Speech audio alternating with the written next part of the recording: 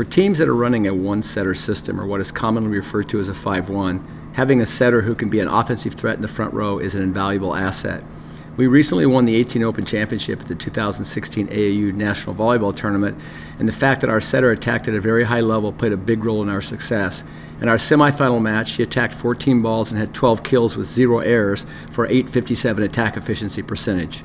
This video lesson is going to take you through the various techniques that setters can use to attack a defense when in the front row and is eligible to be a front row attacker.